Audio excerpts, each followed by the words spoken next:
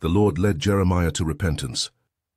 Therefore this is what the Lord says: If you repent, I will restore you, that you may serve me.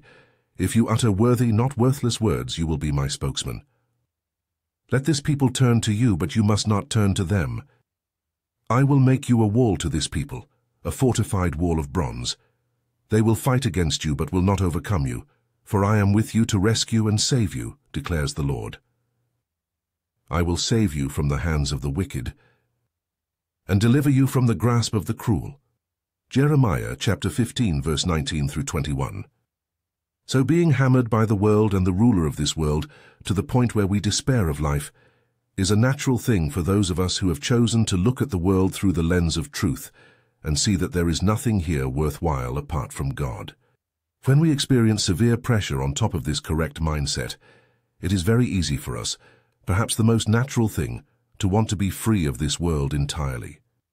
It is at such times when we are emotionally at our weakest that the strength and power of God takes over.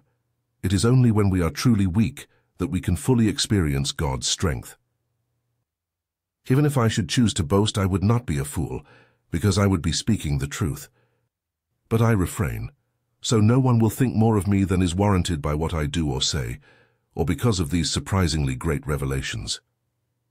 Therefore, in order to keep me from becoming conceited, I was given a thorn in my flesh, a messenger of Satan, to torment me.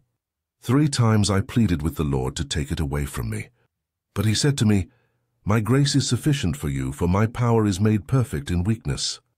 Therefore I will boast all the more gladly about my weaknesses, so that Christ's power may rest on me. That is why for Christ's sake I delight in weaknesses, in insults, in hardships, in persecutions, in difficulties. For when I am weak, then I am strong.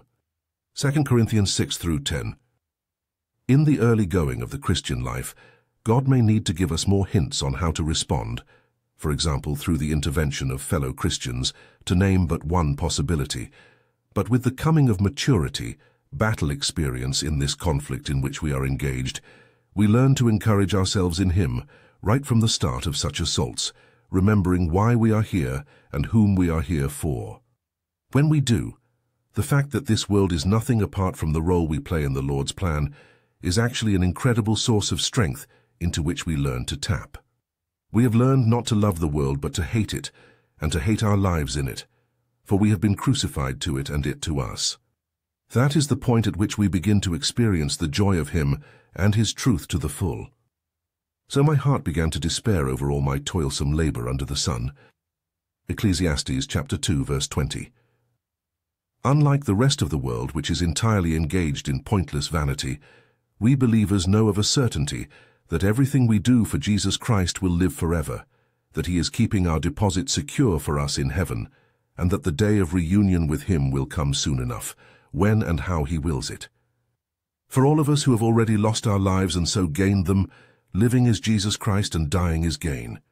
Therefore we have the courage and the grace and the confidence to soldier on, even and especially when we are at our weakest point, because we have learned to trust in Him.